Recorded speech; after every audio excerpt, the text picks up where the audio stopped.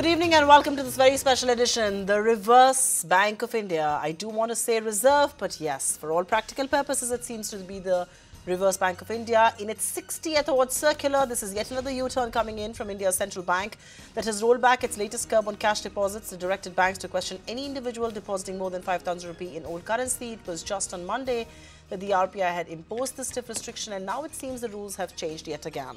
Who better than KC Chakrabarty, Suyash Rai and Mythili Bhusnurmath to take the discussion forward. Thanks very much, each one of you, for being with us. It's only fair that I begin with someone who's been on Mint Street, and Mythili, I don't mean to by any standard say you haven't, but let's go across to the former Deputy Governor of the RBI, KC Chakrabarty, who's joining us all the way from London on this. What do you make of this flip-flop? 48 hours before they said there is going to be a curb on deposits, people will question you for the money that you put in beyond 5,000 rupees. And now you turn around and say it's all going to go for KYC compliant norms, no questions asked, no limit on the money that you can deposit. What is really happening? What do you make of this flip-flop at an institution that you were not too long back, Mr. Chakrabarty? You see, look, if from the very beginning you see that demonetization is one aspect, but restricting the transaction of the customers with the bank, I think we must examine from the Contract Act point of view, Negotiable Instrument Act point of view, and then everything is not that much legal. Now, what recently they have done, I think they should not have done, because by that earlier notification, they are saying it is the bank's responsibility to investigate the genuineness of the transaction, what is behind the transaction, what is the source of income. This is not the bank's job. You see, once you have opened a bank account, it is KYC compliant, then the transaction is to be done purely as per the customer's choice. Now, put any restriction on that is not perfectly legal. Only thing what banks should do, they must report. If they feel that there is something wrong is happening in the account, they must report this under the suspicious transaction reporting. That's the only thing, that is the proper thing. But then from the very beginning, restricting the people to withdraw their own money, limiting the restriction, changing the rule, I think that is, we have to examine it legally from the Contract Act point of view. It is the relationship between banker and customer relationship. But we are not following that relationship for a variety of reasons. Now, how far they are legally valid, whether this is right or wrong, this has to be examined by the court. Not, we can only comment on that. So, but whatever Reserve Bank has latest done, that is the right thing. Globally, that is the best practice so far as transaction in bank account is concerned. Indeed, but Mythili, I'm going to come to you on this and then take it to Mr. Suyash Rai, Mythili, because I mean, I'm going to speak with a flip-flop in just a bit from now, but the very rule was bizarre to begin with. And do you believe it's only fair it goes? The RBI has done the right thing. Here was a rule that wasn't working well, that wasn't sensitive to what the promise made by the government was, and they've perhaps just course-corrected. Or do you believe how callously it was thought of in the first place demanded this, and it shows them in very poor light? Well, I certainly agree with you. It does show the Reserve Bank in very poor light, and unfortunately, the entire post-demonetization period, this is not the only instance where the Reserve Bank has come out with some pretty ham-handed guidelines. There was an instance in the past also where they told bankers that you must distinguish between deposits made in old currency and new currency, and any banker worth of salt would have told you that there is no provision whatsoever to distinguish between the two, and the money all flows into the same account, and everything is computerized, so there's just no way. It's no longer like in the system when you had a manual ledger and you could make a remark at the side that this is old currency or this is new currency. So clearly somebody in the RBI who doesn't understand things fully and doesn't understand how banking really is conducted, which is perhaps in some ways understandable because you're a central banker, you have no idea of the practicalities of commercial banking. But even so, you need to check out your guidelines and then issue them before you come out with these kind of knee-jerk reactions, because even in the case of the latest circular, which fortunately they have now done a volte-face on, it was very absurd to say because you had time till 30th of December.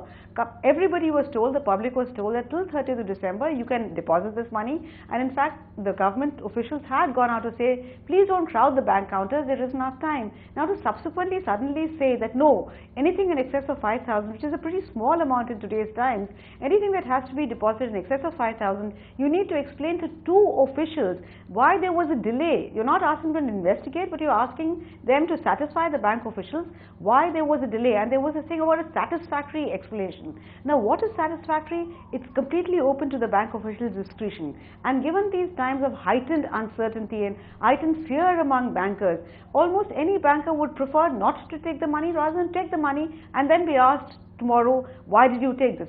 So I think it was a very poorly thought out circular. Fortunately, the RBI has at least made amends. So I think because the public outcry, etc., they've at least listened to the public and gone back. So better late than never, Supriya, in correcting its mistakes. All right, better late than never in correcting its mistakes. Suyash Rai, we've bashed the government very often on this channel and in every other platform on how the poor implementation of demonetization was really done. Maybe a well-intended move, but very, very poorly intended. This blame today, and because RBI is the monetary authority, lies on the central bank. I mean, look at the number of circulars that have come in. I actually stopped keeping count after 20, and this is 60 odd something. Don't you believe the blame today, and let's keep emotions aside, really lies on India's central bank? They failed to live up to their monetary authority compliance, to their monetary authority duty.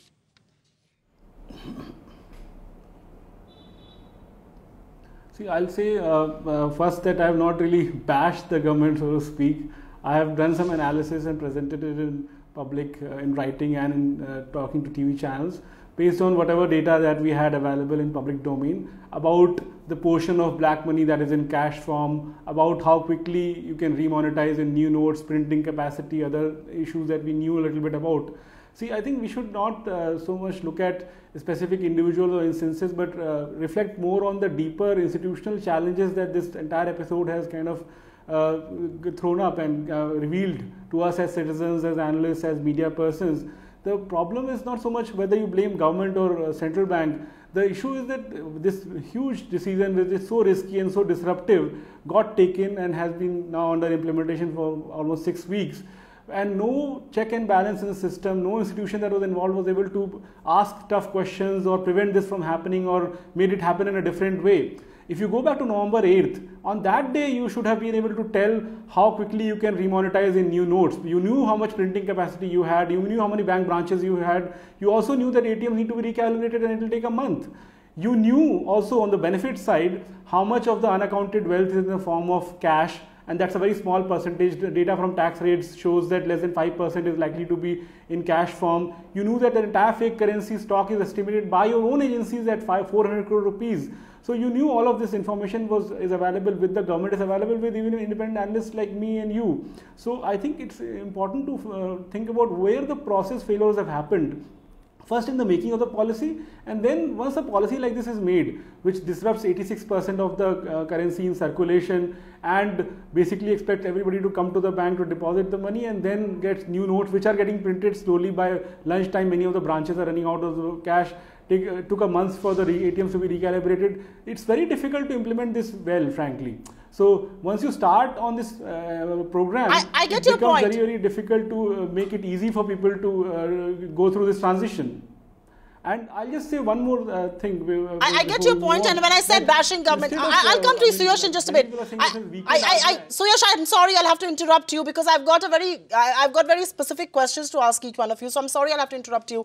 We'll carry on with the discussion in just a bit because I want to get in KC Chakrabarty, and you know, we keep talking about the credibility. Do you believe, Mr. Chakrabarty, that the credibility of RBI itself is at risk? The perception is that RBI has lost control of the situation. Will you agree with me when I say that RBI perhaps is responsible itself in eroding its own credibility right now?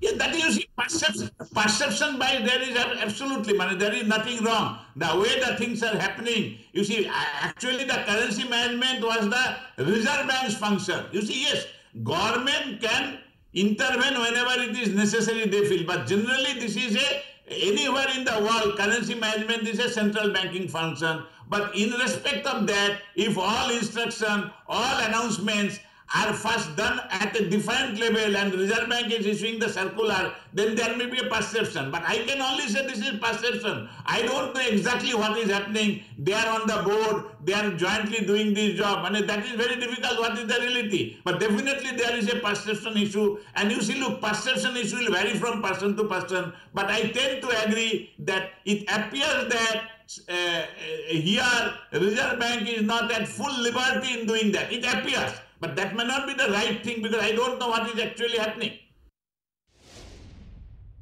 I'm glad at least you're agreeing with me that maybe perception-wise RBI doesn't seem to be in control. Mythili, let me throw that question to you.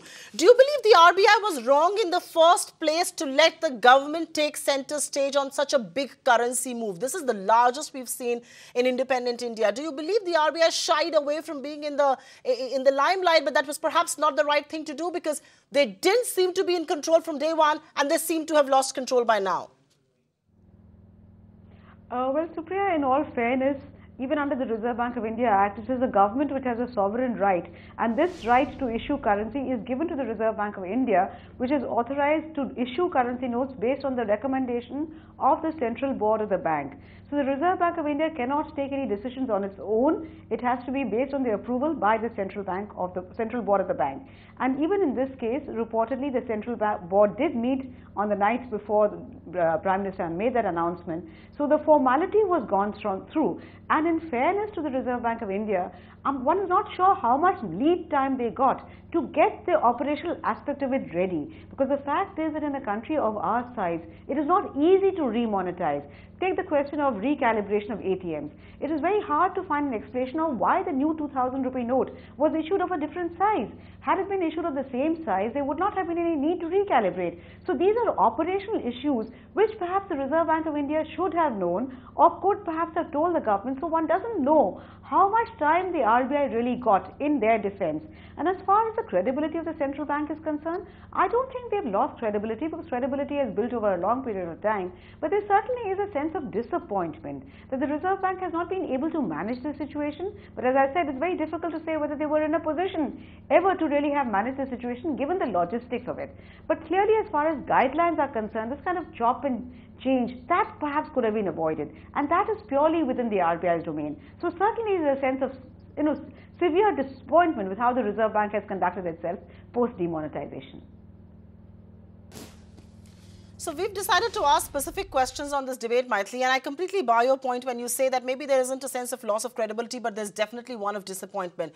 My large question really is, and you know, we're talking about this in lofty generalities, but let's get down to specifics, the questions that we are raising. Have people lost faith in India's central bank? Has RBI eroded its own credibility? Is RBI dancing to the government's tunes? And Suyash Rai, I want to get you in on that because the perception is that, and you know, Mythili was right in mentioning that the sovereign has a right and, you know, the board did meet and a call was taken, but this was scripted, and you and I and every viewer out there knows this, that the central bank met at a certain time, they recommended it because this was very nicely scripted between RBI and New Delhi. The question is, has RBI given in into dancing to the government's tunes on this one?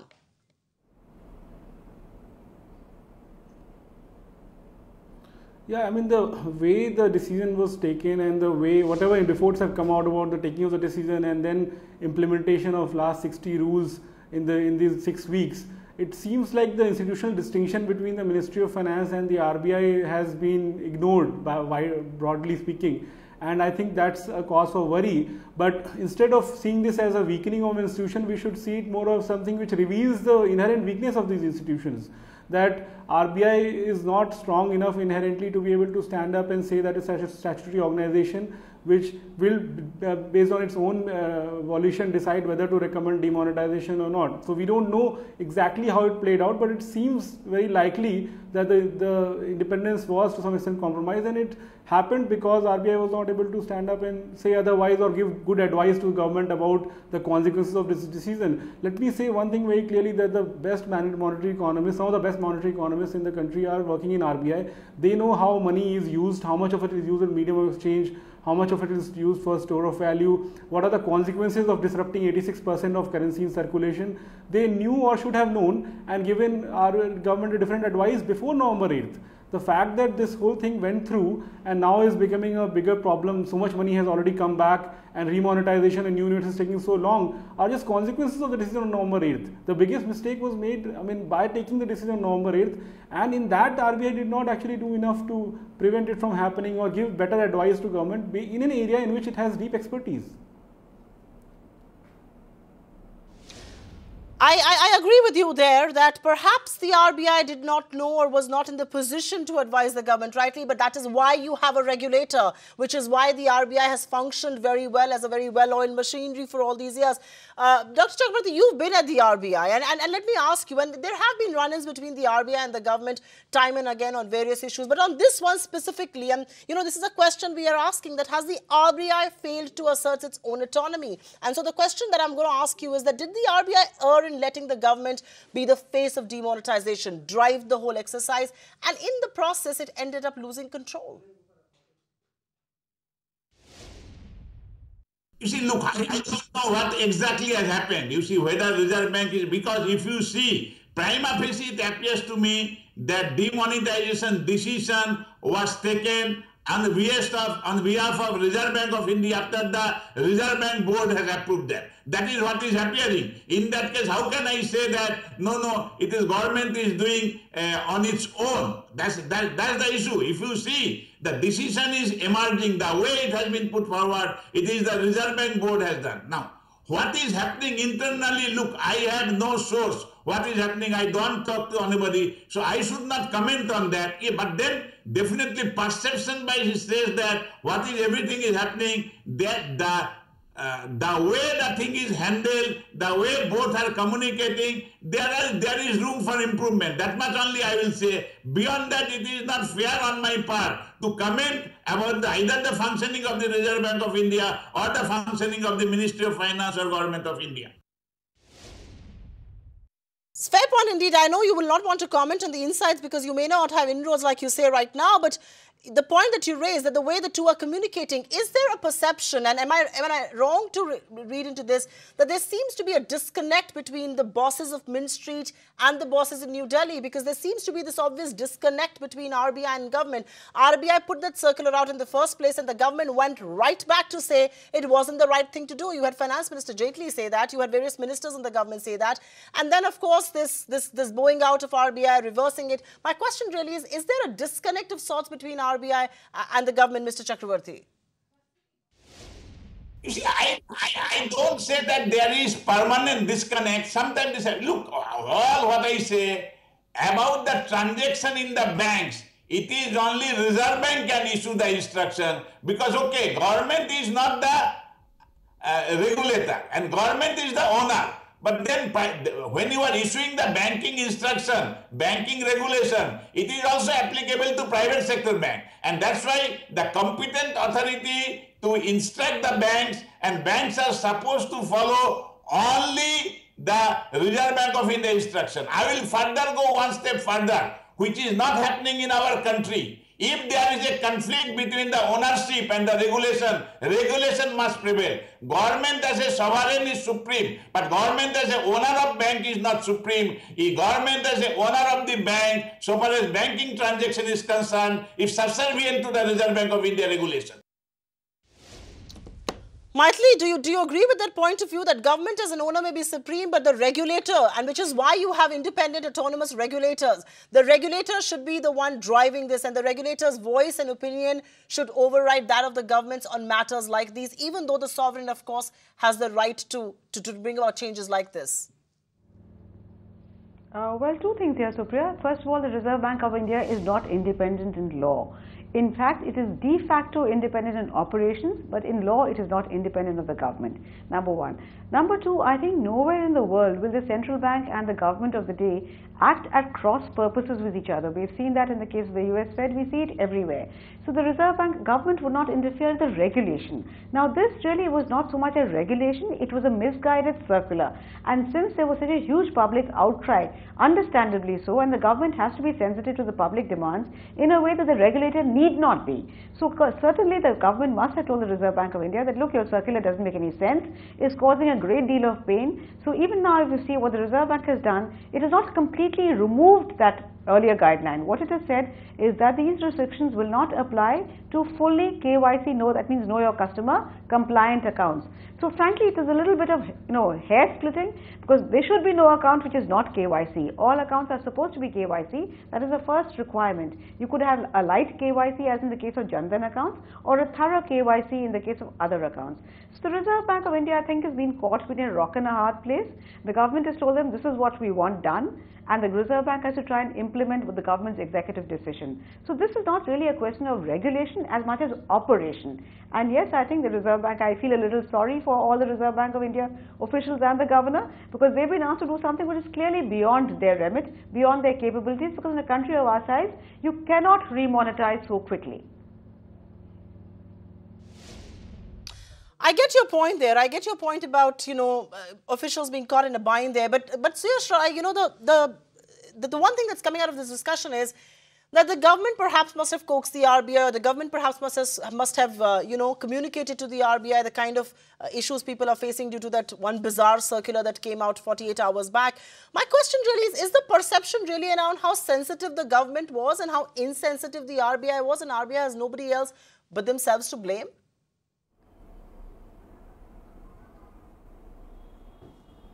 See, we don't know what is the communication happening between the government and RBI, so it's difficult to do anything but speculate. But let me be very clear, the notification was drafted by RBI, and it is the RBI's responsibility to draft it well.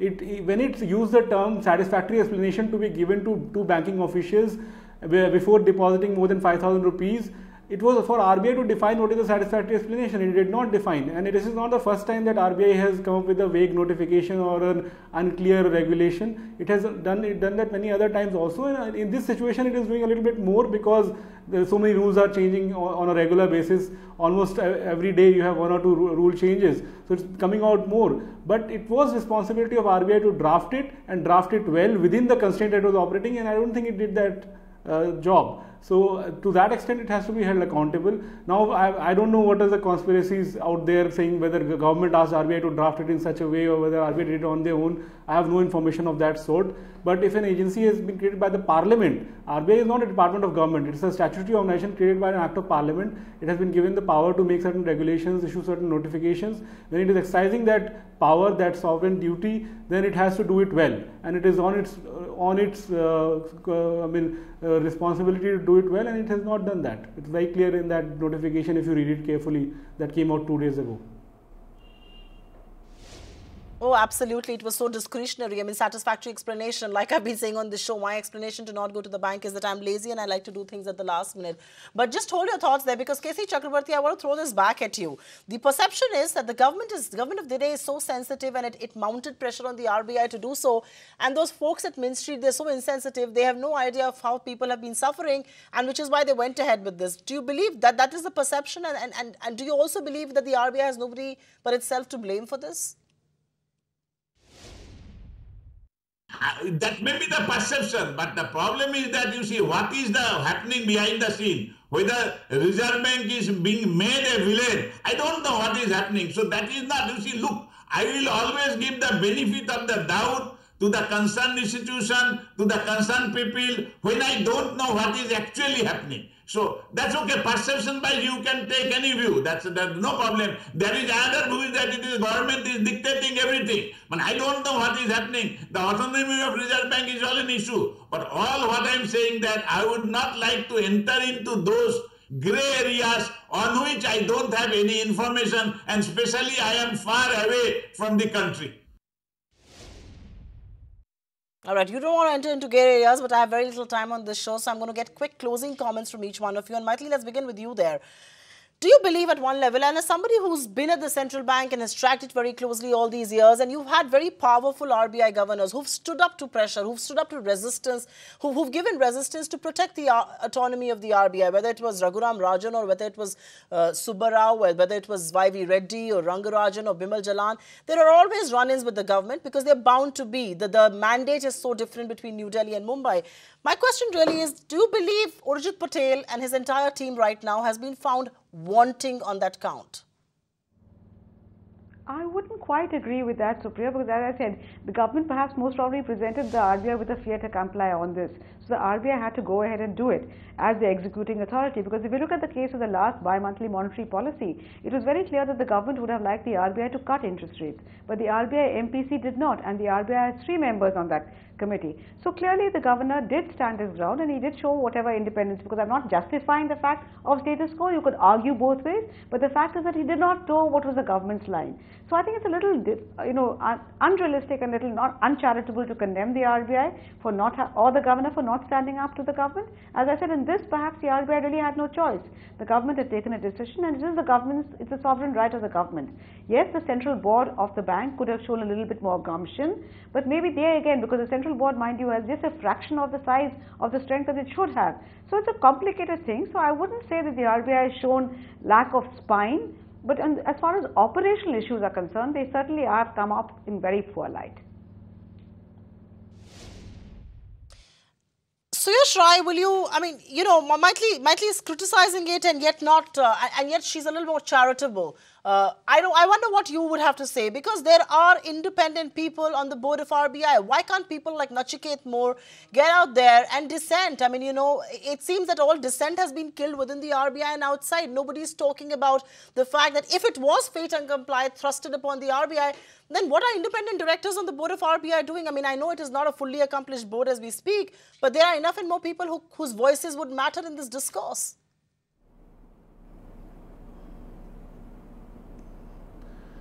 You know, you're talking about a heroic act of standing up and resigning or doing something like that. But, you know, as I say, sad is the land that needs heroes, you know. So I think we should focus more on the institutional infirmities, the weaknesses that this whole episode has revealed.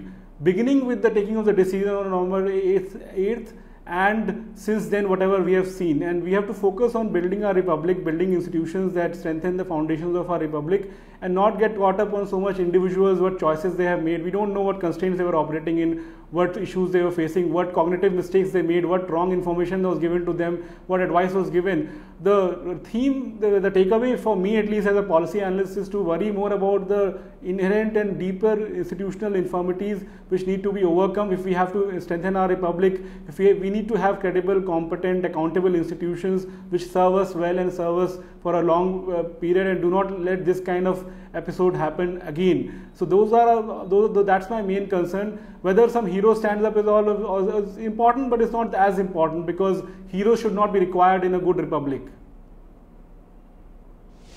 Heroes should not be required in a good republic, but what a good republic perhaps needs is robust institutions and men at the helm to stand up there, be counted and be more assertive. I'm going to give the last word to Mr. KC Chakrabarty, who we started this discussion with. You've been an occupant at Mint Street, sir.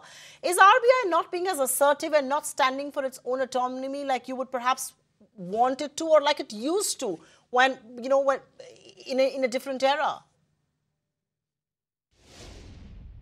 You see, look, perception by it may happen, but what is reality, I don't know. Yes, the way the things are happening, many people who are seeing the Reserve Bank from outside, there may be a view. But I all say that Reserve Bank is a great institution. It has its own internal strength. Time to time, some flip-flop may happen. But I don't think autonomy as an issue which has moved away from Reserve Bank, till it might not have happened. But all we say, we must understand that it all depends on how the existing people behave on both the side, government and Reserve Bank of India. So it is very difficult. Yes, perception it gives that Reserve Bank is not in the currency management area. Reserve Bank is not fully assertive from November 8th. That perception people having, and there is some what I call that some background or some basis to doubt that. That's the thing. But whether actually this has happened or not, I will be not able to say. That is the people in the Reserve Bank and government, they have to say. But yes, perception-wise, I agree with you. Completely out of time on this edition of the very special show, the Reverse Bank of India, and we choose to call it that because of the many flip-flops. The 60th odd circular undoes what was done 48 hours back. But on that note, thank you very much, Mythili, Bhusnurmath, Suyash Rai and Mr. KC Chakrabarty for joining us in this fascinating discussion. Thanks very much indeed, viewers, for tuning in.